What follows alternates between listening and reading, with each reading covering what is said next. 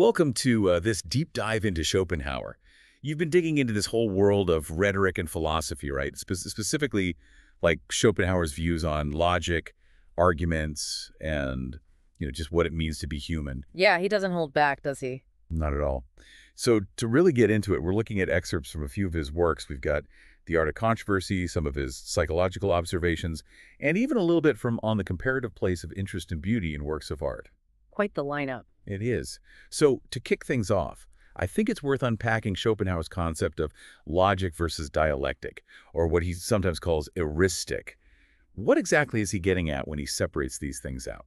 It's a distinction that trips a lot of people up for sure. Imagine, like, logic as this pure search for truth, a set of rules for thinking clearly and without bias. Okay, makes sense. But then you have dialectic, which, in Schopenhauer's world, is more about the art of winning an argument. It's less about the truth and more about the strategies you use to come out on top, even if it means, bending the rules a little. And that's where art heuristic comes in. It's the sneakier side of argumentation. And to make it even more complicated, the ancient Greeks, they practically thought logic and dialectic were the same thing. It took Kant to really give dialectic that, negative spin. Huh, interesting. It's kind of like when you're arguing with someone, Yeah. and in your gut, you know you're right, but they're so good at twisting things around that you get flustered. It's almost like they're more interested in being right than in actually finding out the truth of the matter. Schopenhauer nailed it when he said that's a huge reason why arguments go nowhere. We're so driven by vanity, we'd rather cling to our precious opinions, even when we suspect they might be wrong, than just admit defeat. It's so true. Have you ever noticed how hard it is to admit you're wrong, even just to yourself?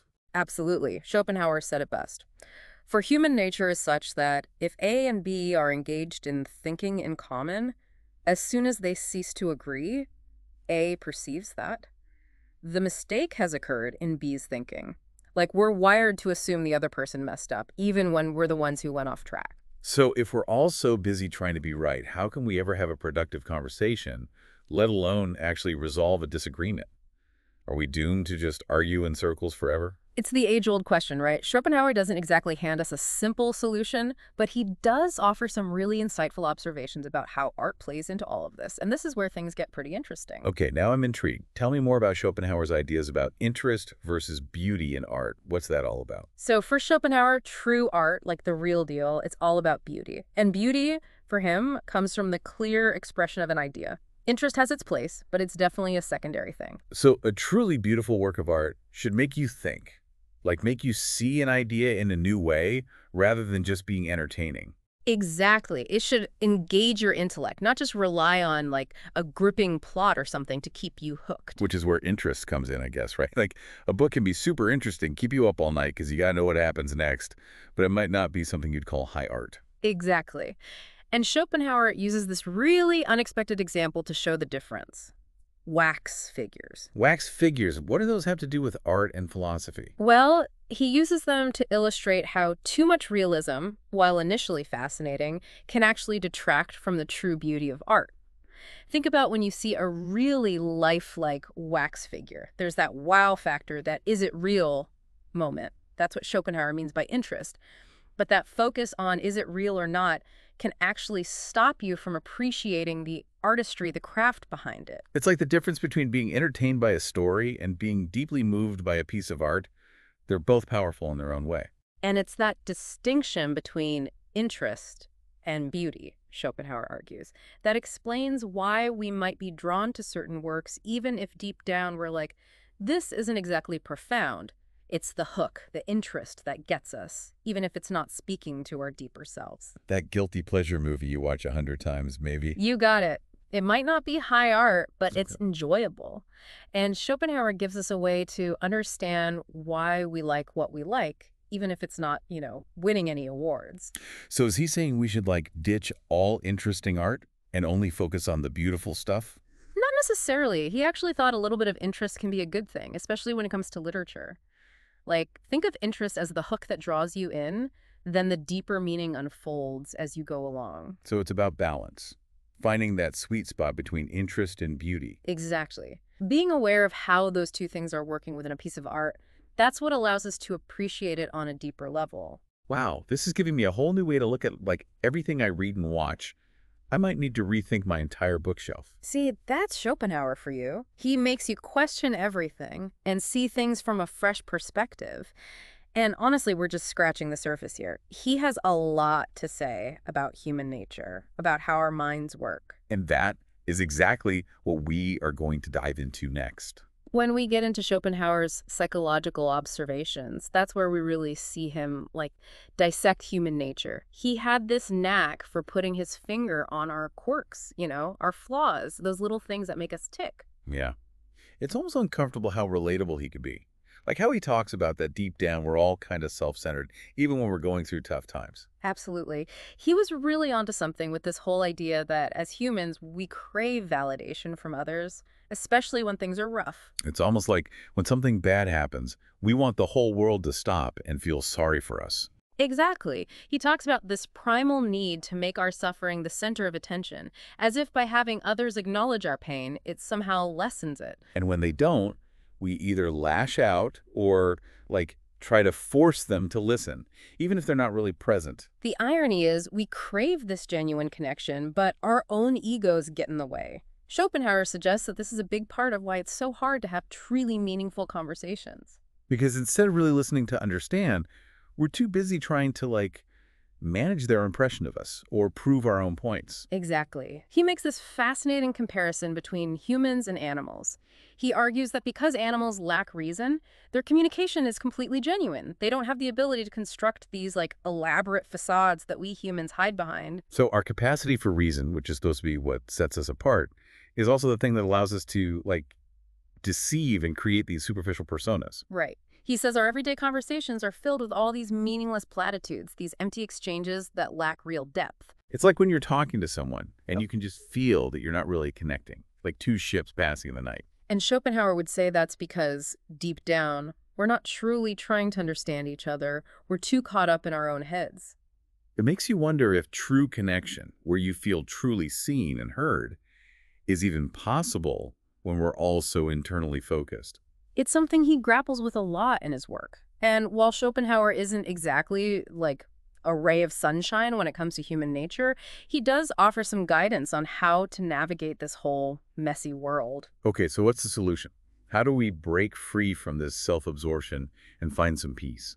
Well, Schopenhauer talks about the importance of resignation. And I don't mean giving up on life entirely, but rather letting go of the illusion that we can control everything, that the world should bend to our will. It's about accepting our limitations, our flaws, and the things we simply can't change. So finding contentment with what is, rather than constantly chasing after something more, something better. Exactly. Schopenhauer believed that this constant striving, this insatiable desire for more, is actually the root of our unhappiness. He uses this analogy, it's kind of out there, of a bear in a fable. The bear tries to swat a fly off a hermit's nose with a stone, but ends up injuring the hermit instead. Ouch. A bit harsh, but I get the point. It's like we're so focused on fixing one small thing that we create a bigger problem in the process. Exactly. He suggests that a more fulfilling path is to focus on what brings us joy, what truly fulfills us, and to release the need to control every little thing. So it's a shift in mindset, choosing to, like, water the flowers instead of obsessing over the weeds. I like that.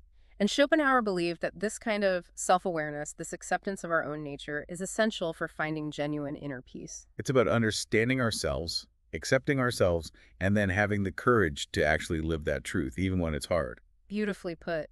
But as you might imagine, Schopenhauer doesn't sugarcoat the challenges. He was really aware of how much pressure society puts on us to value things like wealth, status, achievement. He even suggests we use these external markers of success as substitutes for actual worth, Yeah. right? Like a way to validate ourselves. Yeah, it's kind of a cynical take, but you see it everywhere. Think about how much emphasis we put on titles, awards, material possessions. We're constantly comparing ourselves to others, trying to keep up with the Joneses.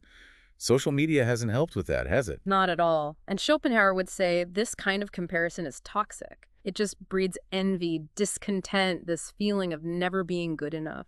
So how do we escape that trap? How do we learn to value ourselves for who we are, not what we have or what others think? It's a lifelong journey, and Schopenhauer doesn't pretend to have all the answers, but he suggests it starts with self-knowledge, honestly acknowledging our strengths and our weaknesses, and accepting that, as he puts it, we're all just luckless beings, fighters and gladiators in the arena of life. That's intense. Not exactly a pep talk, is it? He's not one for sugarcoating, that's for sure. Yeah. But there's something refreshing about his honesty, wouldn't you say? I suppose so. He's not shying away from the realities of being human. And maybe there's a freedom in that, in acknowledging the struggle. He believed that by embracing our limitations, by recognizing how absurd life can be, we could actually find a deeper sense of peace. It's like he's saying, look, life is tough, but we're all in this together. Exactly. And there's a weird comfort in that shared experience. It's definitely a different way of looking at things. That's the thing about Schopenhauer. He forces us to question our assumptions, to look beyond the surface. He wants us to figure out our own path to truth and happiness. This deep dive has been quite the ride. I'm not sure I agree with everything he says, but I can't deny how much his ideas make me think. That's the mark of a true philosopher, isn't it? He doesn't hand you the answers, he makes you ask the questions. Questions that stay with you long after you've finished reading. And Schopenhauer definitely knew how to ask those thought-provoking questions. But for now, we need to take a quick break. When we come back, we have one final insight from Schopenhauer to unpack. Don't go anywhere. So before the break, we were really getting into Schopenhauer's, kind of bleak take on how self-absorbed we can be as humans. Yeah, he definitely encouraged a lot of self-reflection, didn't he? But even within that, somewhat pessimistic view of human nature, he does offer a glimmer of hope. There's this one idea that really stood out to me, finding a sense of unity within ourselves. Right. He talks about how hard it can be to actually feel whole when we've got all these different desires and impulses pulling us in different directions. Like we're constantly at war with ourselves, trying to reconcile all the different parts of our personality. The saint, the sinner, the thinker, the doer, all vying for control. He even compares it to this, like mythical Hydra cut off one head and two more grow back in its place. It's that vivid analogy he uses, right? About the monster whose head keeps growing back. Talk about an uphill battle. And Schopenhauer's point is, instead of trying to silence those conflicting voices completely, we should try to understand them. He says the key is figuring out which part of ourselves suffers the most when it loses, and then letting that part guide our choices. So it's less about finding perfect balance and more about really knowing our values, even if it means making tough choices. Exactly. He believed that's where true character comes from, making that conscious decision to align our actions with our deepest beliefs, even when it's hard. And he doesn't shy away from the fact that this whole battle of life thing, as he calls it, isn't easy. He even says achieving this level of self-mastery requires a certain amount of, bloodshed, metaphorically speaking, of course. Okay, intense. But I think I get it. Living a meaningful life means there's going to be internal conflict, compromise. It's part of the deal. Right. It's about recognizing we can't always get what we want, but we can try to live in a way that feels true to who we are. And Schopenhauer believed that embracing that struggle, accepting our imperfections, that's essential for finding any kind of peace, both within ourselves and in the world. It's kind of like that idea of radical acceptance, right? Embracing all parts of ourselves, the good, the bad, the mess, and all. You nailed it.